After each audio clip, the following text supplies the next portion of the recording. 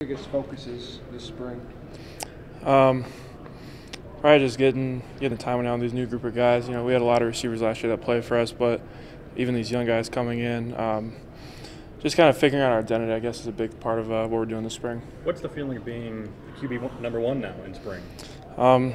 It's good. A lot of expectations. You know, I have to hold myself to a really high standard every single day, so I'm not coming out of practice every day feeling great because, you know, I know for us to get to where we need to go, you know, my level of play has to be really high. Because I think that's some point where last year we probably fell off a little bit, was just maybe, you know, the offense with me a little bit, and, you know, just defense was playing so well last year. I think we left some change on the table, but I think this spring has been a big focus on that, though. How are you, if in fact you are building up your strength in your whole right side, your throwing apparatus? Yeah, I'm great.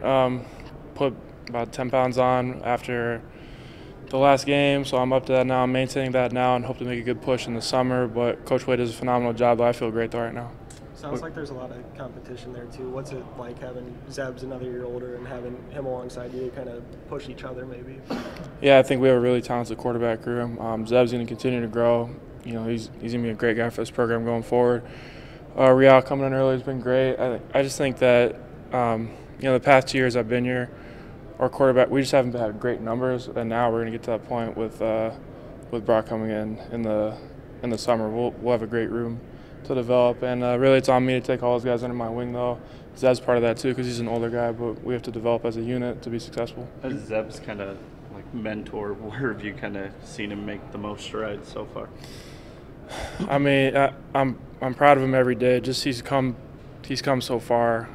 Just when he first came here, me and him both came at the same time, so we've been really close ever since then.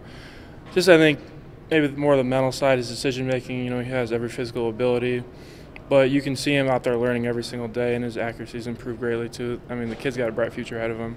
You mentioned the expectations. You a guy that welcomes and relishes those expectations? Yeah, it's part of the position. You know, if we're going to flip this program and not just let last year be a fluke year per se, you know, I have to be able to play those high expectations. But it's part of the job. I mean, to be one of the best teams in the Big 12, you have to have high-level quarterback play. Yeah.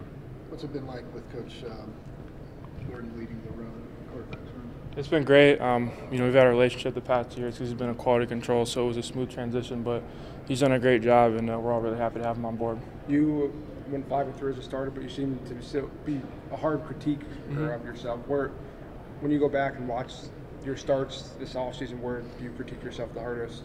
Probably some of my footwork, maybe in some of those critical situations, really cost us. You know, I've really harped on myself with the big play opportunities. I didn't think I took advantage of that well enough. You know, I think just getting back to some of the fundamentals really help us, getting us back to what kind of team we're going to be this year. We're going to be a team that's running the ball, play action. We're going to be a team that's throwing the ball 40, 50 times a game.